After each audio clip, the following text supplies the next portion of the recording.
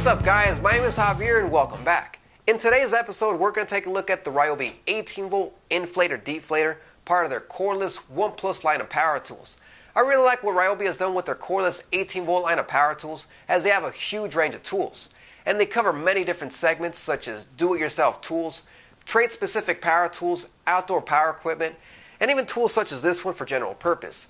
I believe this is one of those tools we should all have on hand for use with our vehicle tires and our bike tires, as it's normal for tires to lose air pressure over time. And with a personal inflator, we can keep those tires topped off regularly for peak performance. Unlike other inflators that need to be plugged in to operate, this unit uses the widely available Ryobi 1 Plus 18V batteries. Even if you had the old NiCad batteries, those will work on this inflator. I also like that it's got the latest bells and whistles, such as the backlit LCD display, a built-in air pressure sensor, the ability to set your desired air pressure, and a high-volume air inflator and deflator. The main use for this inflator is for pumping air in your tires, such as your car tires, and topping them off regularly. But not just the main tires. How many of us forget to regularly inflate our spare tires? I know I did, as it's very easy to forget that spare tire that's stowed away in your car where you can't see it. But the problem is that if you were to drive on that spare tire, you can cause some serious damage to the tire if it's below optimal pressure. So that's one of the first things I inflated with this inflator.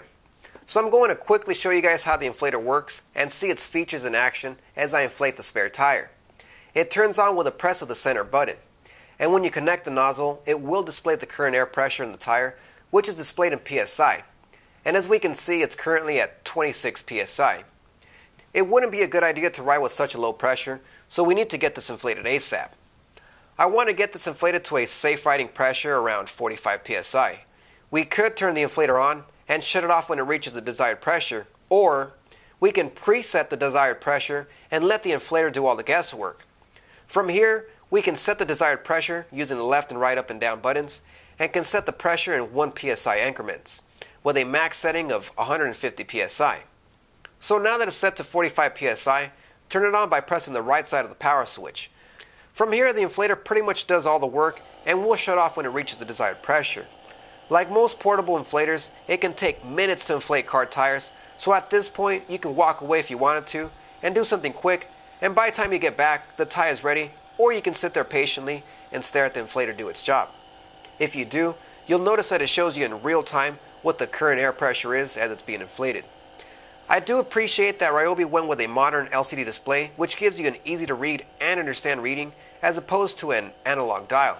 That's what my last inflator used, and although it does its job, I still prefer a digital display as it's easier to read. So now that it's getting close to the desired pressure, notice that even though I set it to 45 PSI, it's programmed to overinflate by 1 PSI, which is 46 PSI in this case, and then it shuts off. And if you wait a few seconds, you'll notice that the pressure goes back down to the desired pressure.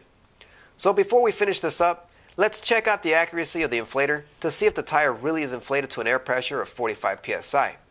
To do so, I'll use a rather basic tire pressure gauge. And with that out of the way, let's take a look at the reading. And it's a bit past the 40 PSI mark with 2 dots, which means its PSI reading is at about 44 PSI, which is pretty close, and let's not forget that you do lose a bit of air pressure from the air that escapes when you unplug the inflator valve. On the right side of the inflator, it has 3 attachments for the high pressure nozzle, a pressed adapter to use with high-end bikes, a needle adapter for sports balls, and an adapter to use with inflatables that you would normally inflate with your mouth, like beach balls and such. Although be very careful when inflating these low pressure inflatables using the high pressure valve, as it can be very easy to overinflate these and damage them. We just took a look at the high pressure side of this inflator, but it can also inflate low pressure items such as beach balls and air mattresses with its high volume inflator features. Instead of using the compressor to pump out air, it uses a separate blower fan to inflate low pressure items at a much faster pace than you would manually.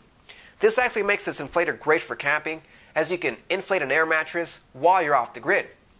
Ryobi included a hose to inflate, and it's wrapped around the left side. And this hose attaches to the back of the inflator, and the other end goes into the air mattress. And to turn it on, remember that power switch we seen earlier? We use the same switch to turn on the low pressure, high volume inflator by pressing the left side of the switch. And to turn it off, set the switch to the middle neutral setting. So let's test it out on this queen size air mattress. Note that this air mattress has a built-in pump and it has a cord hidden away to plug into an outlet. But what if there's a power outage? Or you're off the grid, such as when camping? It wouldn't do you any good. But if you have this inflator and a spare battery, then you're good to go. So it does its job at a normal pace. It's about as fast or as slow as regular air mattress pumps, and is why I fast forwarded this. And once you're ready to put away the mattress, this inflator can help you out with its deflator function. This is one of those features that almost seems pointless, as items like air mattresses deflate themselves on their own.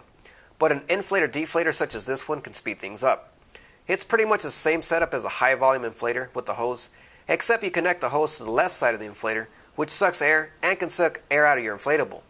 And as an added benefit, it can suck all of the air out of your air mattress, making it easier for folding them and for storing them. Out of the box, it comes by itself as a bare tool only, so it means that no batteries or chargers are included. It's really just meant to be an add-on tool to your existing Ryobi One Plus collection. And as for pricing, it's priced at around $40. I say that it's well worth it for the price and for the features, as it's nice not having to go to the gas station and put air in your tires, or have to manually pump your bike tires with a manual pump, or have to bust out an air compressor and a hose to put air in any of your tires. And it also gets great battery runtime. I use it exclusively with a large lithium-ion 4.0 battery, and I was able to pump one empty car tire, top off another 5 car tires, inflate 2 empty bike tires, inflate another 2 empty hand truck tires, and inflate and deflate a large-size queen air mattress, and that's a lot of work for one battery. And if you take a look at the battery, it still has 3 out of 4 bars in the fuel gauge, so I barely put a dent in the battery. So the battery runtime is way better than I thought it would be. So overall, it's an excellent tool. The performance is great and is actually on par with other portable inflators I've used in the past. I love the digital display and its many features, such as the ability to give you actual air pressure readings. There's not really much to dislike about it. If I had to be picky, I would have to say that I'm not crazy about the low pressure, high volume hose, as the plastic is pretty thin and I'm not sure how durable it would be in the long run. But that's pretty much it. The rest of the tool has great build quality. So thanks for stopping by and checking out the Ryobi 18-volt One Plus Inflator Deflator. Let me know what you guys think of this tool in the comment section below. And don't forget to like this video, subscribe to my YouTube channel, follow me on Facebook and Google+, and I'll see you guys in the next video.